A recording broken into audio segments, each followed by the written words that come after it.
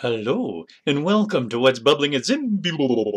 I'm inventor Dan Zen, and in this bubbling, we're so happy to announce ZIM OCT. That's ZIM 8. Ooh, with styles for the components on the canvas. So that's they're very similar to CSS, where we can style the components from one place and apply styles to all of the components or specific types of components or groups of components. And then, of course, you can go right to the component and override that. So let's take a look, shall we? Ooh, my. So here is a styled page, nice and pink. Yes, indeed. And we've also got a waiter that is styled and a pane that's styled, etc. Keyboard, a keyboard that's styled. All right. And aside from styles, you can apply other things as well, such as, just a second, let me refresh that. Yeah, there we go. We can apply other things as well, such as, here's an outline, and you can style things to be able to drag or transform or gesture as well.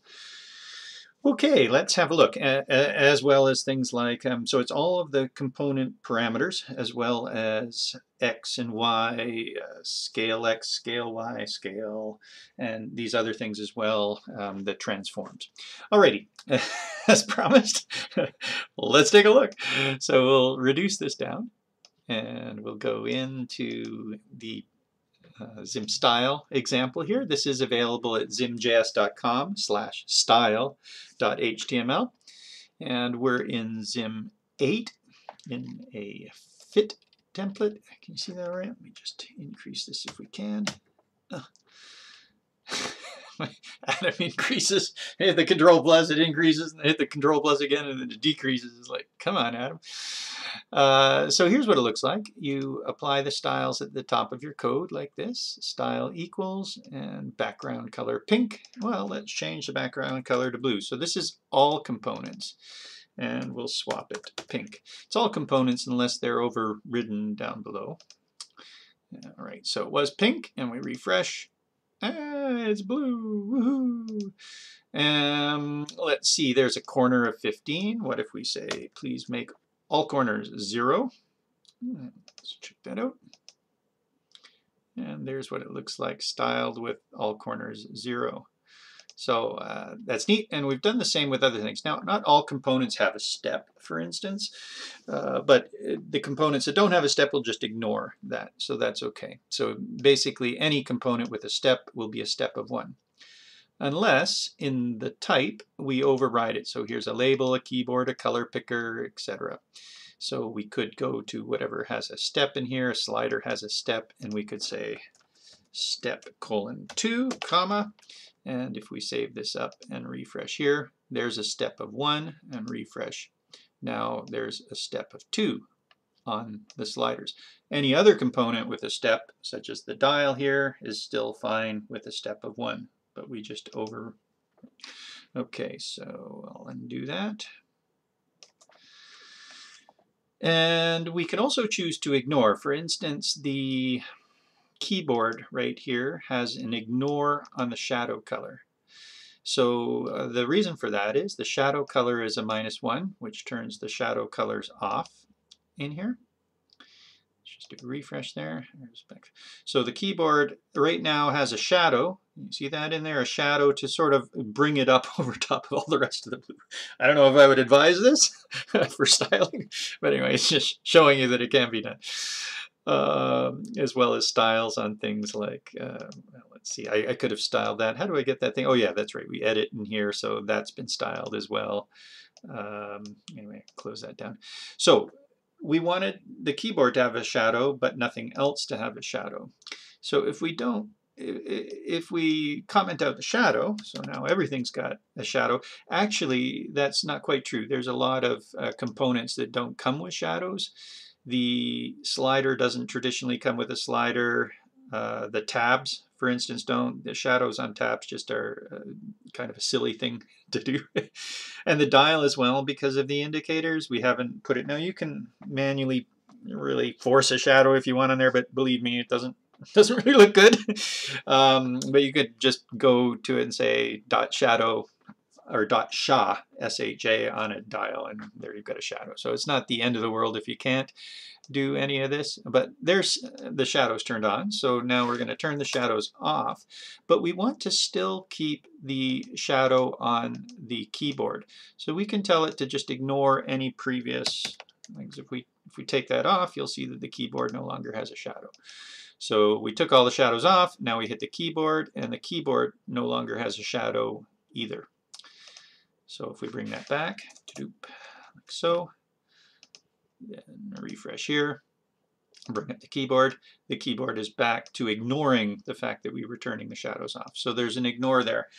There's also an ignore down here. You'll see where we're creating our buttons and stuff. We can completely ignore styles by just saying ignore styles like that, true, on any component, and that would just ignore styles as well.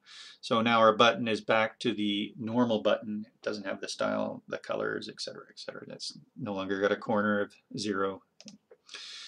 All right, so back up we go. All right, that's a little bit about all that stuff. Now down here we've got a group. So these are the things that are a little bit different. We're doing a type. So these are component types. Note the capital letters for the class. And then we've got a group. So this is like classes in CSS, where we can say, some of these want shadows. We've got no shadows. Some of them want shadows. So in a sense, we could have added the keyboard if we wanted to. We could have added the keyboard to the shadows group, and that would have also solved it. So we can come down and pick, say, the progress bar and say group : shadows, in quotes, shadows. And by the way, you can be part of multiple groups, front page, like that. So now the progress bar is a member of the front page group, etc., etc. So, we want to keep the shadows one here, and we will see then that our progress bar gets a shadow. So now it gets a shadow. Cool. That is the styles for the components. How about we just take a look? I mean, that's great. Let's take a look and see what's behind behind the hood, under the hood, behind the scene, under the scene. All right, so we'll go into the ZIM 8 docs here. Well, this is ZIM 8, the full version, which is used to make the docs. The docs on this, by the way, are really nice, so you're welcome to take a look. Oh, that's for the indicator, but maybe we'll see the docs in just a sec. This is your average component, the indicator. A couple things on that component. At the end here of each one, there's a group and ignore styles. So these two parameters have been added to the end of all the components to be able to handle those. If we come in, and so we are storing a property, so if you want, you can ask, is the indicator, when you make the indicator, you could ask for its group, and it would tell you that it was shadow. And then what we're doing is if we ignore styles, we're creating this default style. This is a default style variable at the moment. We're putting an empty object literal in there. So if we ignore styles, we do this one, else we do this one over here. And here we're calling ZIM get styles for this dot type, and the type is an indicator, and this dot group, and the group is whatever is passed into it. So this is basically in the top of all of the components, this kind of stuff. So let's go take a look at the get style. Oh, a little bit more in here. Once we get the style, it's going to put all of the styles inside of these squiggly brackets for us to use here. And then instead of saying the default width is 300, this is how it used to be before we introduced styles. It was, hey, if there's no width, then let's make a width of 300. If there's no height, then let's make a height of 50. So those are the local or original default styles. So now we say, is there a width available to us on the default styles? So if that's not equal to null, then please apply the default style width. Otherwise, apply 300. And so kind of unfortunately, we've had to do that for every, so it added a little bit, but not too much. It was sort of like added 17K by the time we made all these things go on here. It's not quite over yet because we have to also see what's behind the get style. So let's go there now. Here's the get style. Now this thing right here is for ZIM distill. ZIM distill records all of the functions and classes and so forth that are used so that you can minify only those that are used. Now this would be called for every component that's made, so we've decided to just call it once. What happens with distill is it outputs to a window and you get answers or numbers for all of the things that you've used. You take that and put it in distill. So it doesn't really matter if it duplicates, but in some cases we're ignoring that. Anyway, you don't need to worry about that. There's a oh, that's the global ZIM ignore. So if you want, when you ignore something, you can either put it in as a string. Let's just go back and check that for a sec. Can't remember if I told you that. That can be put in as a string if you want. You don't have to use the string. You can just pass in ignore. We figured you may forget to put those quotes there, and it really didn't do much harm for us to say, all right, that's all right. And that's really the only keyword aside from type and group. It's really the only thing extraneous to normal programming that we've got involved in the style. So that's nice. It makes it quite easy to manage. All right, so back over here then, we receive what's in ZIM style. So if you call that ZIM dot style, then it's that. If you just call it style, then so we're bringing in either one of those, and we're basically copying those. So we're copying the styles in, so that we have our own, for each component, our own set of styles that we're going to manipulate. And the way we manipulate it is we take a look at the group. By the way, this little bit here is splitting it. So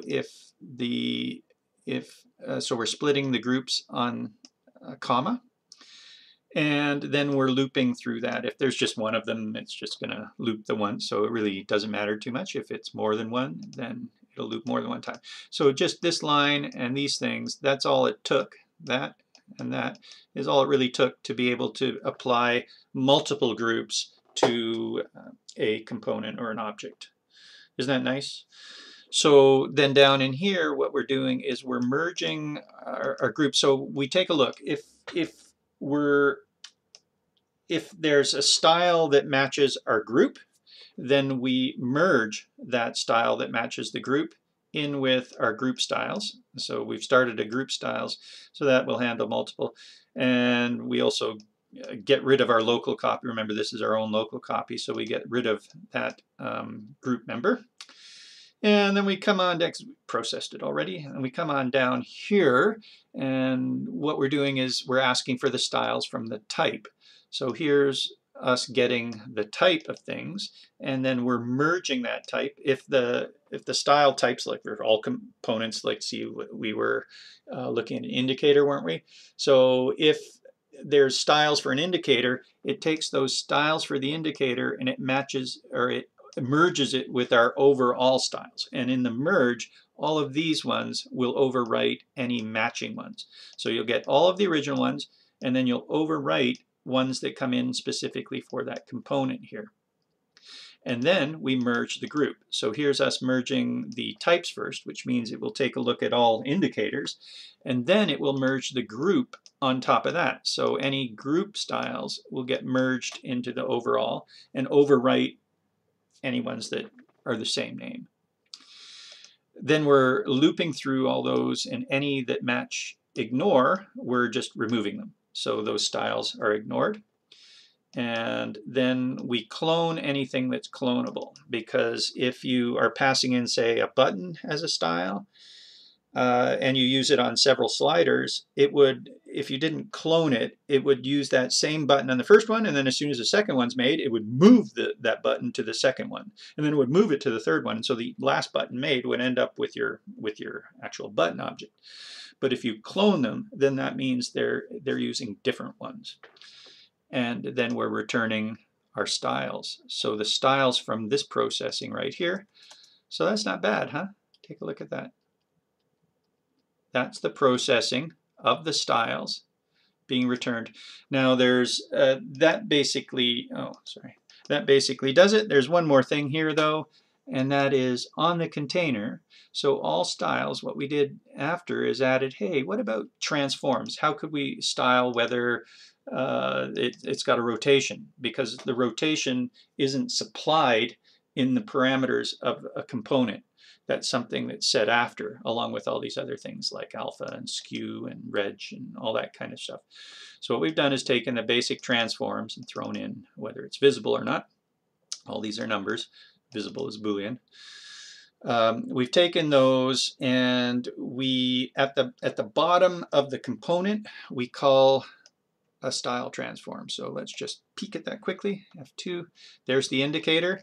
So down at the bottom of the indicator, right there, just before we clone everything, we call the style, or well, just before we define the clone, we're not really cloning, we call a style transforms on the DS.